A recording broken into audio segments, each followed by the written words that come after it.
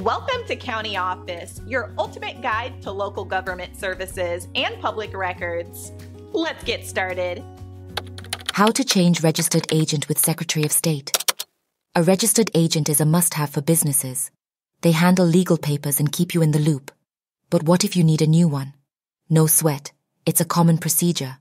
States require an official form to change your registered agent. This form is often called a change of agent form or something similar. It's your golden ticket to making the switch. You'll need to provide details about your business. This includes the name, type, and the current agent's information. Accuracy is key, so double-check those entries. Then, you'll spill the beans on the new agent. Who are they? Where are they located? The state wants to know it all. Make sure the new agent has consented to the role. Nobody likes unwanted surprises. Some states might ask for a fee.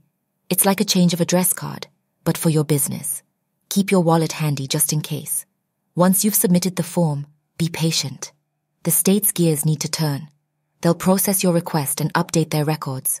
Voila! Your new agent is ready to roll. And remember, stay on top of things. Keeping your registered agent's info current is like keeping your phone charged. It's essential for staying connected.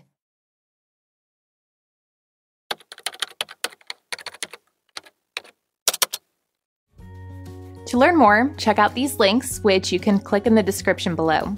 And feel free to comment your questions. We're here to help. Thanks for tuning into our video. Please like and subscribe and leave a comment below.